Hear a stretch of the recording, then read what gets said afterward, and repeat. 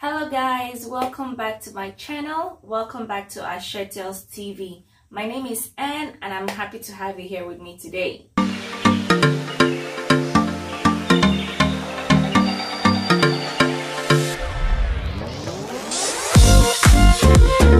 Today I'm going to tell you guys a true story. It's a life story of a lady called Kathy Buckley. She's a comedian and she's a very nice and interesting person that I've gotten to know through one of the viral videos I came across on Facebook, and I really want to share this story. Some of you might have heard it before or seen the video, but it's really inspiring, and she pointed out something that I really loved, which is attitude. So this video is going to be like a follow-up from my last video, which was about attitude. So if you haven't watched that video, the link is in the description box below, so go watch it, and we're going to continue from there. So while I'm going to be telling this story, I will be revamping this hair that I made a couple of weeks ago. So I made this hair by myself, but I just want to add something different. I want to make it look a little bit different because I'm not ready to take it down yet. So it's going to be a story and a hair revamp. But before we get started, if you haven't subscribed to my channel yet, please hit that subscribe button below. And if you are a returning subscriber, thank you, and welcome back. First of all, two things are going to happen at the end of this video. One, you're going to benefit so much from this story. It's a short story I want to tell. You're going to benefit so much from it because it's so inspiring. So that's one thing you take away from this video. And another thing, you're going to see how this hair will turn out, good or bad. But all the same, I'm keeping a positive attitude. This is my first time using a braiding cord. I've never tried this before. I got this from my local store, a local African store, and I've always loved it. I see it on people's braids, people's hair, and I really wanted to try it. So first of all, why do people have to develop attitude at all? You know, why? Is it really necessary? Well, yes, because we are human beings and we go through a lot of things in life. We go through so many emotions, could be stress, or some people go through some moments of fear, anxiety of one thing or the other, but there's always a button that turns things around, and that button is attitude. When we change our mindset and decide, you know what, this is the end of whatever I'm feeling. If it was a bad thing, this is the end of it. I am switching to a better mode. I'm switching to something different. I need this to turn out differently. It's the attitude that you've picked up that makes you take that turn, or to, you know, make that decision that, you know what, I'm going to let go of everything. I'm turning to God for this. I'm handing over everything. So it's your attitude, your mindset that makes you do that. So we all need a little bit of that in our lives. So the lady I'm going to be sharing the story about is called Kathy Buckley. She's a comedian and I just love her. I've watched so many, if not all, videos that that is out there of her. I just love listening to her. She's funny, and at the same time she's delivering an inspiring message. It's like a good combo. So Kathy Buckley, she had hearing disability right from her childhood. In middle school, she was diagnosed with hearing disability, and you know, her parents and the professionals, they tried to help her. They got her hearing aid, and she learned sign language. So, you know, so she goes in there, she tries so many different things. She tries to fit in, tries to be accepted. A lot goes on, and they tried to find other ways for her to be able to communicate with others, and she did learn the sign language, and you know, everyone thought, you know what, she's fixed, she's good now, you know, we've found a solution for her. Okay, Now that she's fixed, she can go into the public school where the normal kids are, you know, where everyone is talking fast and doing things fast, and you know, she's just coming out of this, you know, little hole. She's trying to fit into the society, and it's like she's pushed into the society, like, okay, go on, go be with the normal kids, you're okay now, figure it out.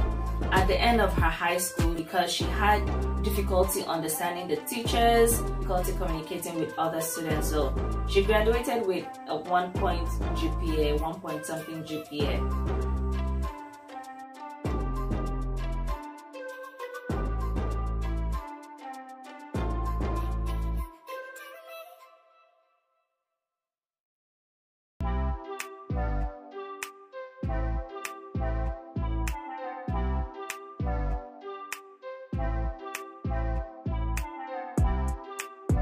That was just the beginning of all her troubles.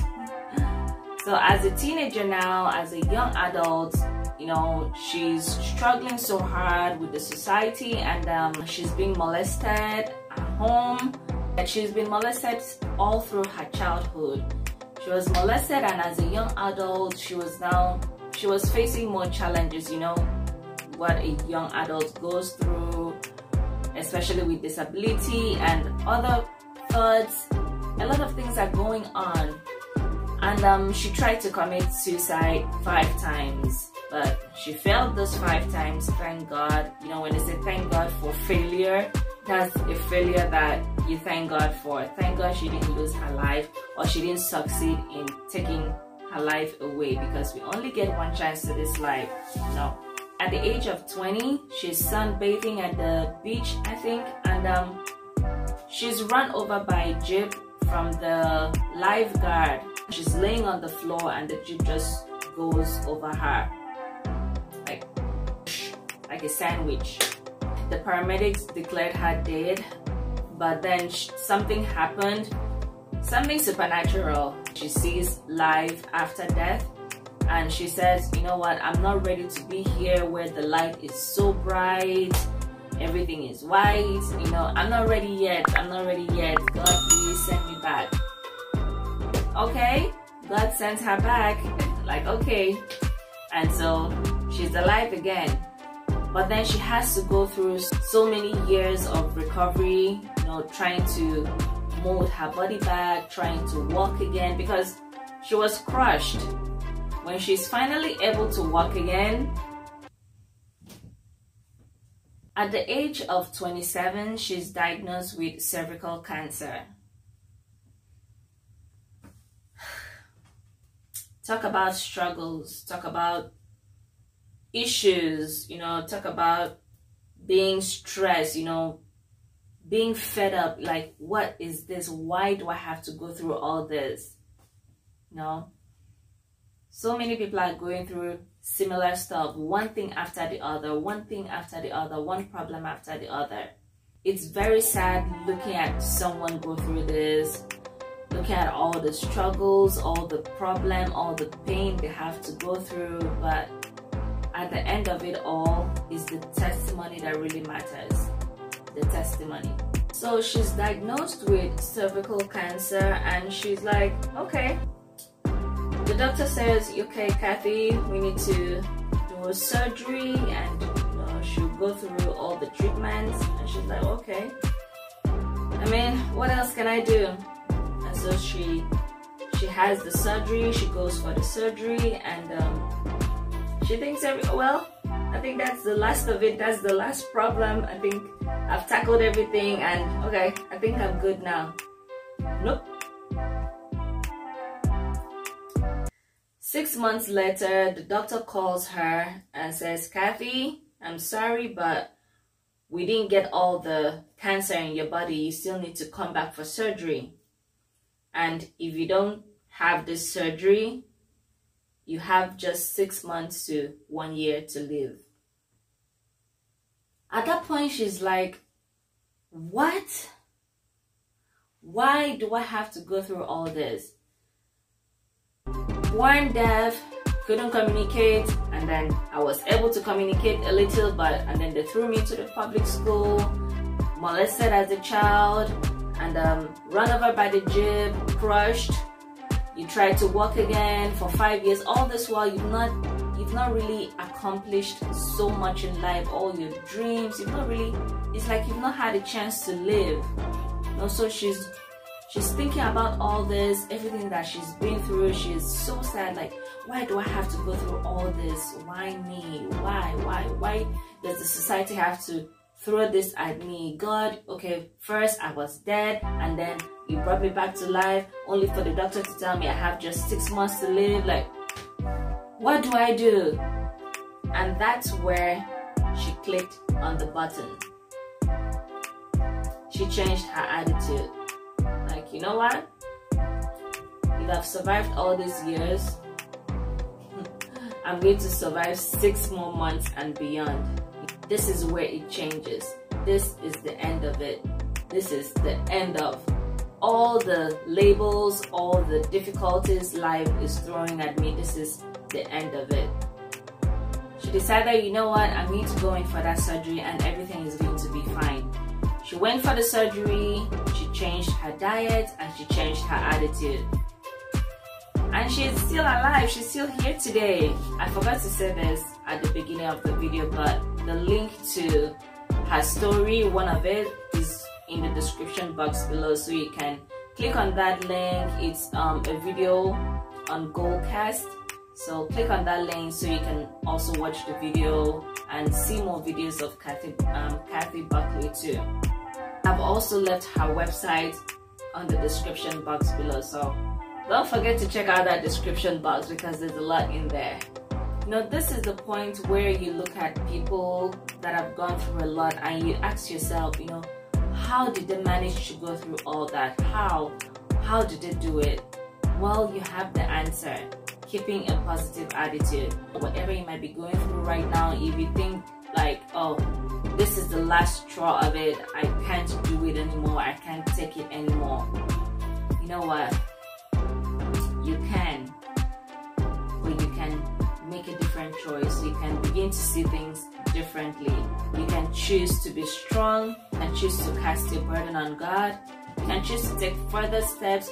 You can choose to put yourself out there, put on a smile, go out and try to get something done. It doesn't mean that you won't go through times where you feel like, you know what, I'm done, I'm going to give up. Kathy, she tried to commit suicide like 5 times. She was at that place. She was at that point in life where she's like, you know what, I'm done. But God is faithful. God is just merciful. Even when we can't see it, even when we don't understand it, He's just faithful. He knows our purpose here on earth. He knows what He created us for. Sometimes you might go through things to be an inspiration to others. Sometimes that situation that you're going through right now is what is going to help some other person with. Some other person is like, oh, I'm finished, I don't know what to do yet. You're going to be there to say, be still, I went through something like that and I'm still here. And the person is going to be like, wow, you went through that, oh, I think I'm going to be okay. Okay, so I think I've succeeded with the hair, with the braiding cord. It's not perfect, but I just wanted to see this on my hair, something shiny, and I like it. I've made just 3 and that should be okay. So 1 here and 2 over here. I didn't want a lot, so less is better. So I'm going to end with this. It's something Kathy said in the video and I wrote it down. She said, the gift of choice is the gift that's given to you that nobody can take away from you. You have unlimited choices. But if you make the wrong choice, you can try to correct it with another choice and make it right. I don't know the choice you've made today. If you've made the choice of ending everything, ending your life, you're tired of the situation, and or maybe ending the situation in one way or the other. I don't know the choice you've made today, but you can always make another choice.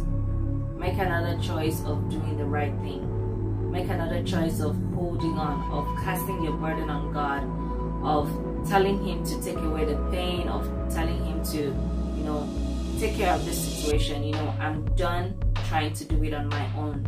You do it. And I believe that when we depend on Him solely, when we hand over everything to Him and we listen to our spirit, to what He's saying to us, we listen to that still small voice, you're going to hear what He has to say to you. So today, please make the right choice. A choice to put a smile on your face moving forward. A choice to try it one more time. A choice to work on that idea. A choice to give it a try. You know, you never know how it might turn out. So make the right choice today. You know, we have only one chance to this life. You know, so whatever you go through, whether it's good or whether it's bad, there's one day it will all come to an end. So if it's a bad thing going on, you know that one day, maybe today, it's going to come to an end. And if you're enjoying your life, you feel everything is going on well, please make the best out of it, because one day it will come to an end. So as you have heard this word today, this little inspiration today, please do not harden your heart. And God bless you. Thank you so much for watching. I will see you next time.